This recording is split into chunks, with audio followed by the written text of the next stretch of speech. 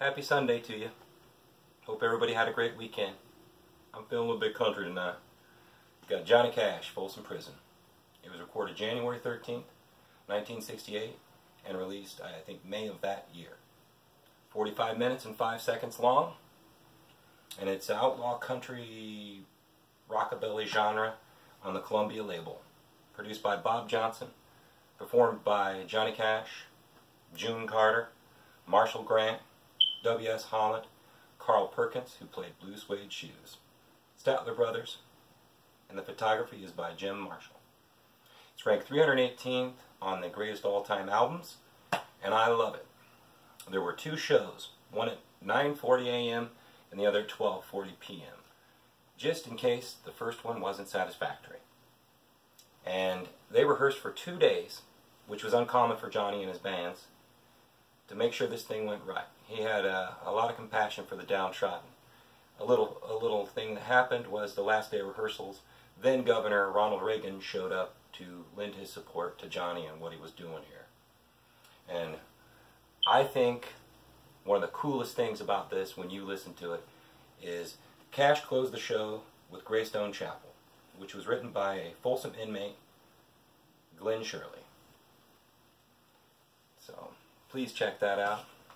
I'm looking at my idiot sheet according to Johnny on this album. And he had recorded in 1953, or written rather, Folsom Prison Blues when he was in Germany in the Air Force. It was inspired by a 1951 film, Inside the Walls of Folsom Prison.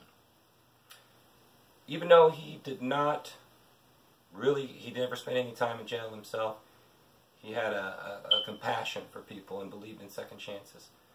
And when he stepped on stage on this concert, it would change his life. He was in rough shape. His record label threatened to drop him, and he was addicted to pills. He was out of control. His personal life was in tatters, and he had recently thought about suicide. This was his day, his rebirth. Both personal and professional, a renaissance.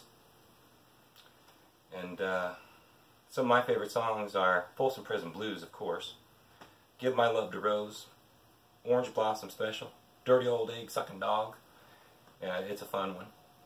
But like I said, never spending time in prison himself, he cared about these folks. And after the release of the original Folsom Prison Blues, inmates were asking, when are you going to come and play? So he did. His first performance was Huntsville State Prison in Texas in 1957, and San Quentin in '69 after this one, and then P.A. Ostraker, Sweden, 1973, and then Tennessee State Prison in '74. See, Johnny believed that compassion for prisoners could lead to the redemption for us all. And as a kid, I realized that, listening to this album. And I'm going to share some facts here. His last public performance was July 5th, 2003, 30-minute set at the Carter Family Fold in Hiltons, Virginia. He died September 12th, 2003, 5 months after his wife, June.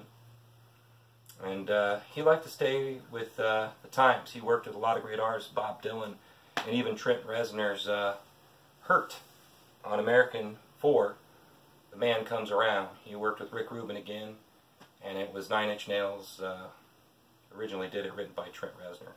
It's great. Check it out. I mean it.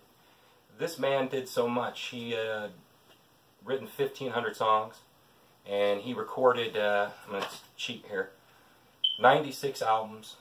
And his last song he wrote was Like the 309, which was proud and defiant for his music fare it well.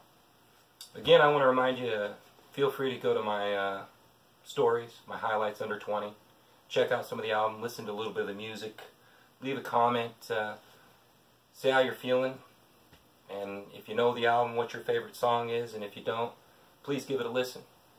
Again, I hope everybody's staying safe, healthy, sane, and doing well.